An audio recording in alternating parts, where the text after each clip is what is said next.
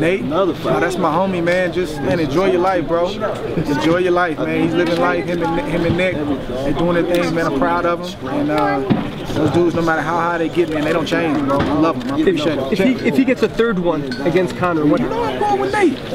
I thought he won the second one. Me too. That's just me, though. Do you feel this validates your champ as the legend? They can't take it from you? Man, listen. Does it secure your place in history for Andre Ward's fight? I just want like that. It's tricky. I mean, like, I have my personal opinion, but then I have an opinion I got to share with you guys. I mean, put it like this. I think it's getting harder and harder to be denied from a historical standpoint and from a legacy standpoint. You know, Hall of Fame is so important to me, man. And I think, you know, if I'm not there already, we're inching closer. You don't think tonight wrote the credentials? You guys got to decide, man. I don't know. Hey, Andre, no barrier fighter's ever been #1 pound for pound. He showed that it's in him to do it against the so-called best. What does that mean to you? It's everything. I mean, listen, Floyd Mayweather, one of my favorite fighters of all time, has been holding the #1 pound for pound spot hostage for all the years that I was close. And there's nothing I can do about it but bow down and just respect him and let him either retire or move on, you know, and do something else with his life. So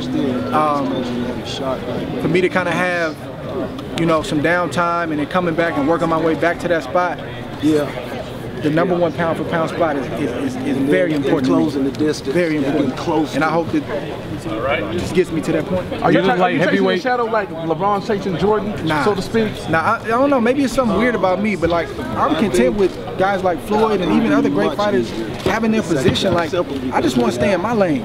I'm not like a guy that's like I'm gonna break his records here and I'm gonna win more titles. Like I know that's for Floyd, and you know it just happened to work that way for him. And I'm gonna have my legacy in my lane. I've never been a guy that try to, I don't know, maybe I have too much respect for those guys, but I never want to compete with them.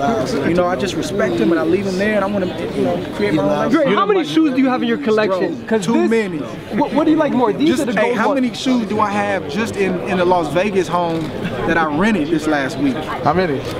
At least 10. In 1 week? 10. It's crazy. The gold ones were crazy and these are pretty good. What are these? These pretty nice too, yeah. Yeah. You gonna have your own lines? Do you draw upon that Darnell Boone fight when you went down in the second round? Did you draw upon that experience? I really didn't, man. It's just like, I mean, I've drawn on that experience, you know, years ago, you know, knowing that, okay, I got up and, you know, I have what it takes. He was in the crowd. Yeah, okay.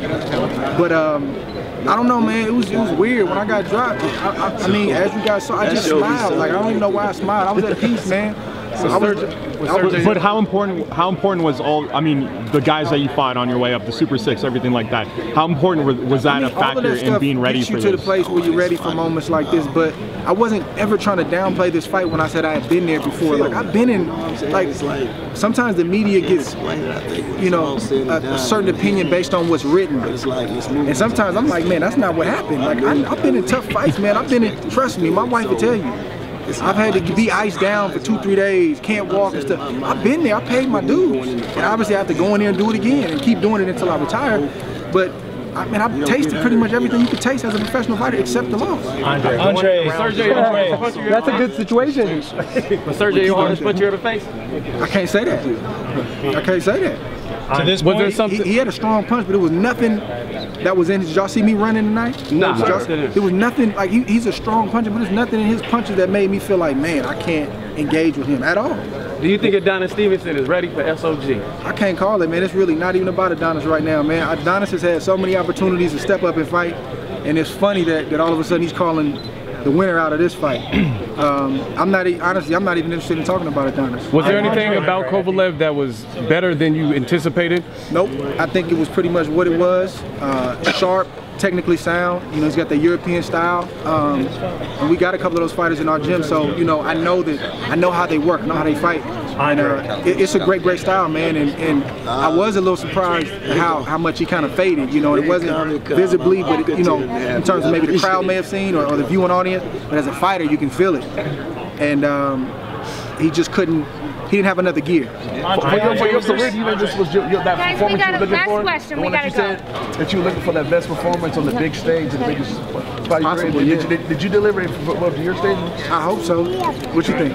I got you. Certified. Certified? Andre. Hey, Andre, I'm sorry, we've got to go. What's going through your head? Because most prognosticators probably have you down 3 points I'm down. thinking, man, I got to get this back.